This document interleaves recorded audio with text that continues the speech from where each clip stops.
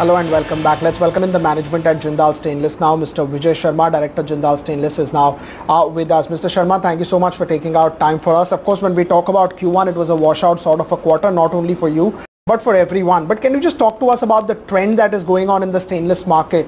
That is in June when we opened, in July when things opened further, and of course August and September. How are things looking? Good afternoon, Pankaj, and thanks for me having here.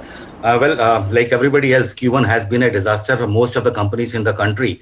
But I would like to share some statistical analysis. You see, in Q1, Y&Y, we did about 31% of the sale versus the Q1 of last financial year. But if I break it into the months, practically April was washout, and when we reached June, we were able to reach about 55% of the Y&Y Q1 average of the month.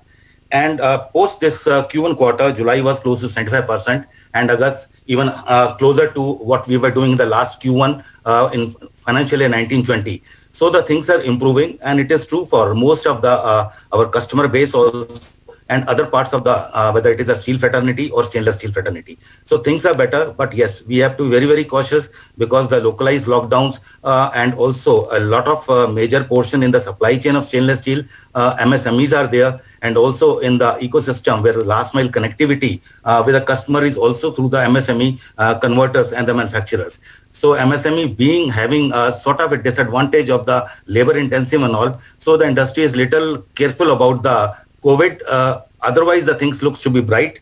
And if I talk about the reasons of this brightness, you see, there are various growth areas for which stainless steel goes into. There have been certain stable segments like railways, architecture, building construction, food industry. Some industries came back which were not that prominent even in the Q4 and in the last Q3, like auto and utensils.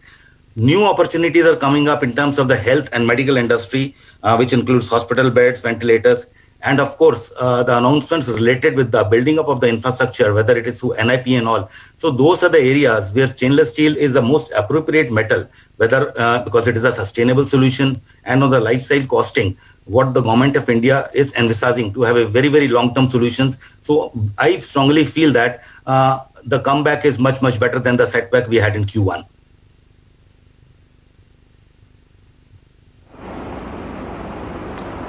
Right.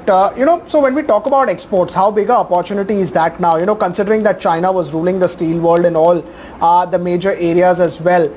Can you just tell us, this anti-China theme across, or, having more than one sources for major players, how will the company benefit from that? You see, I will put this question into two parts. First, you talked about exports. You see, we have been having a very, very long-term, very, very strong relations with our customers in the international areas. During this Q1, when there was a possibility of exporting, we were able to rebuild that trust, and we were able to increase the volumes in exports to compensate for, to some extent, what we could not sell in domestic. So those opportunities definitely exist because our behavior have been very, very consistent in the exports. Now coming to the domestic front, you see, domestic is our passion. And definitely, yes, China has been creating the problems, but the space created by the Chinese will not only give the advantage to companies like us, but also, like I said earlier, the various manufacturers in the supply chain as well as the demand side also, they are also going to benefit out of it. However, there is a very, very unfortunate situation, because when we talk about China, it is not only Chinese origin, it is the Chinese material made from Chinese investment from other parts of the world. And also the issue of the circumvention of the Chinese origin, either made in China or made by Chinese investment, they are finding a route through circumvention into India. Well, we are thankful to Government of India for Atmanirbhar Bharat Abhiyan, and also very clear focus on that to increase the GDP to 3 to 5, make in India instead of trade of India. That is the theme. And yes, government is recognizing that Indian manufacturers need a level playing field, because the uncompetitiveness sort of is more is a country competitiveness. If I talk about only two aspects of the cost, whether it is a cost of capital, which is about 5 to 6% higher than those countries where we have to compete against, or we talk about the logistics, which at about 14 to 15% of the GDP again adds to 5 to 6% in the non-competitiveness. So these two elements alone makes the Indian manufacturers, and I'm not talking about only stainless steel, I'm talking about practically every manufacturer in the country less competitive by 10 to 12%. So there is a need of more stronger and faster level playing field. Yes, government is recognizing it, and we are very hopeful that at the right speed, the support to the domestic industry only for the level playing field will be provided.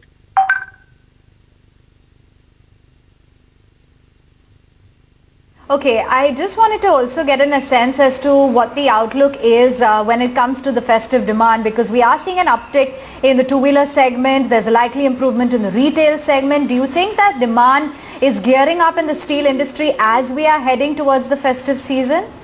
Yes, I will specifically be talking about the stainless steel. You see, you might have noticed that stainless steel, the projections from my company had been very, very consistent. About 2-3 months back, even during the mid-COVID lockdown, we had projected that by September or so, the levels will come back to the pre-COVID levels, and we are seeing that. And that's a very heartening news, because September onwards, the festival season starts. We are very satisfied to know the growth in the automobiles, specifically two-wheelers. Utensils are also showing, and also the welded pipe and tube segment, which is practically going into every segment in the stainless steel usage, whether it is architecture, building construction, or it is process, even automobile. So these are the areas which are growing very, very positive signals. And we feel that September onwards, provided there is no localized COVID lockdowns like issues, there is going to be stable and improved demand. However, once again, I would like to say this demand is only possible to be stable and consistent if India being the second largest consumer of stainless steel, there is a proper trade remedial level playing actions initiated and implemented by the government of India.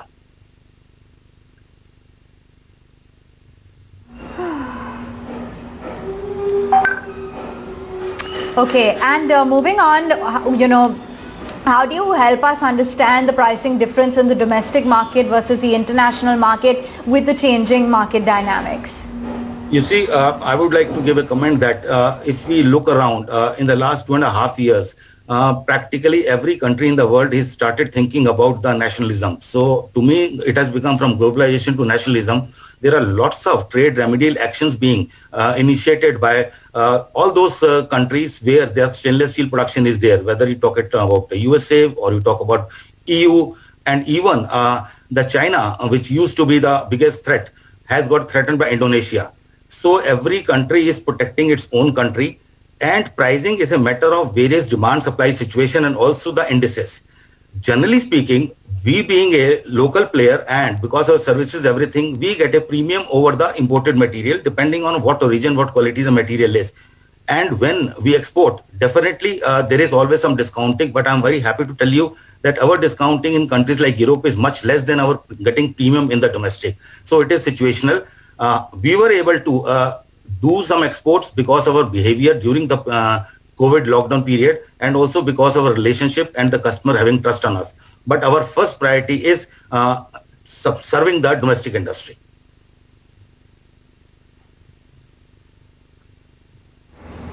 Mr. Sharma, thank you for sharing with us the outlook and giving us insight as to how trends are shaping up for the company, the demand revival in the steel industry, as well as your strategy to take on the pandemic. Let's get a move on then, and actor, producer, and now